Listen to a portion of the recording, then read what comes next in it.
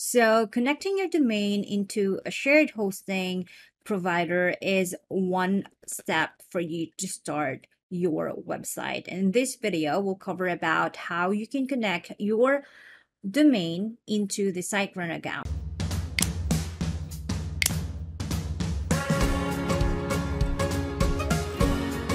So regardless if it is a new domain or an existing domain, or maybe you purchased a domain from a third-party website like namecheap.com or godaddy.com, I'm going to cover that in this video.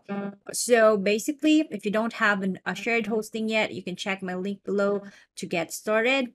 Or yeah, if you already have an existing SiteGround account and you don't know how you can connect your domain into the SiteGround, then this video still is right for you. So anyway, I will pretend that you already have a SiteGround account. If you don't have, just use the link below to sign up. And then you need to log into your SiteGround account and go into the website section. So already logged in, by the way, because you can see it in here. And then click on the new website. So on the new website, you will be asked whether you have a new domain, you have an existing domain, or you have a temporary domain. So let's start first with the new domain. And the new domain, basically, you'll be finding a domain from SiteGround. So your domain provider is SiteGround. So let's say I'm going to put my name here.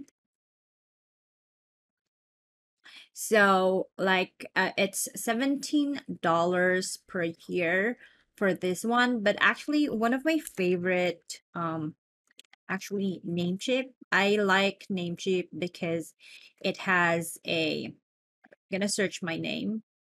If I search my name in Namecheap, it's just, let's try how much does it cost us.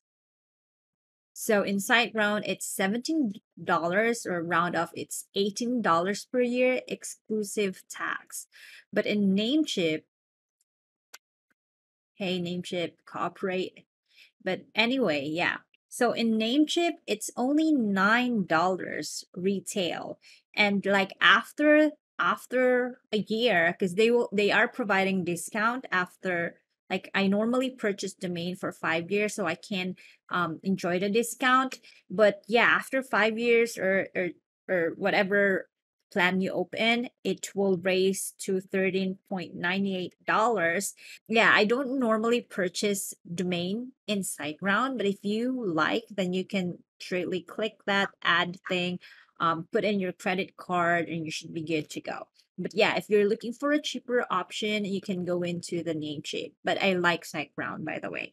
So in this video, so that's how it works for the new new domain. You just need to like add to cart, and it will automatically generate for you. So if I click add there, click continue, well, I'm not gonna purchase it, but yeah, you just need to follow these steps. If it's a new domain, you select that one and then you click continue and the rest goes on, then you will have that domain. But I'm not gonna do that. Again, I'm not gonna do that. So click a new website. We will choose an existing domain because we already have the domain, and this is our domain. I'm gonna put in here. And we purchased that domain on third-party website. It's not in SiteGround. So what you need to do is I'm gonna skip I can select the create new website and a WordPress. And yeah, I can just put the password. So it's super easy to use, by the way.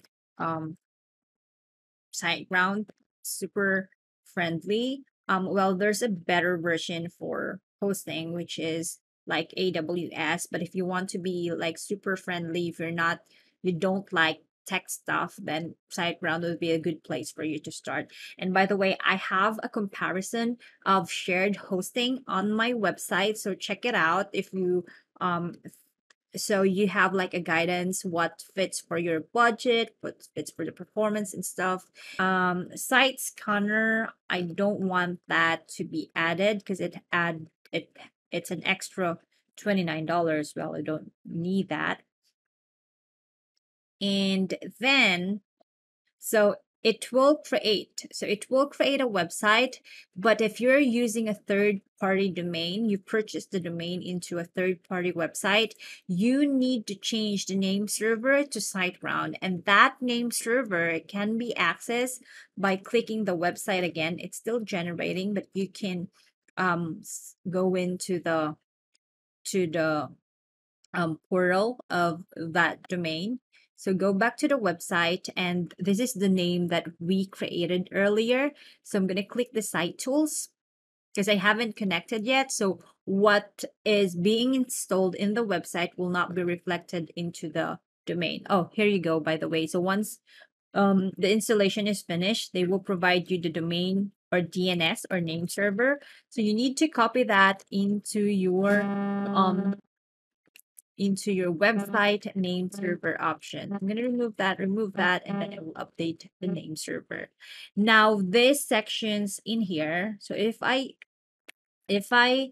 search this one into the browser, it's still not working because it takes I think 24 to 48 hours to propagate the changes that you have made into your name server. So just wait for a couple of hours to fully update the integration.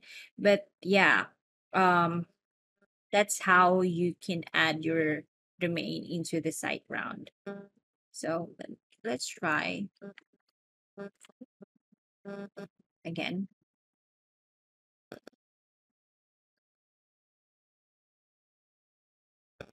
So yeah, that's how it works, guys. And if you have any question, don't hesitate to message me, or you can message the SiteGround support.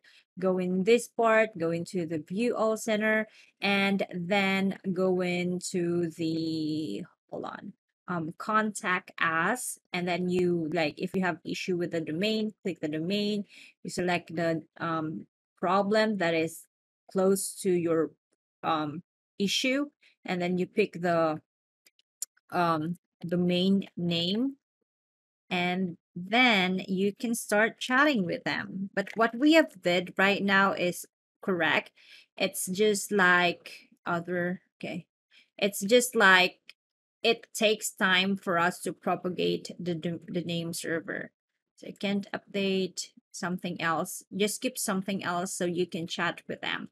But again, what I did here, if you click the chat now, you can easily reach out with them and assist you with your problem.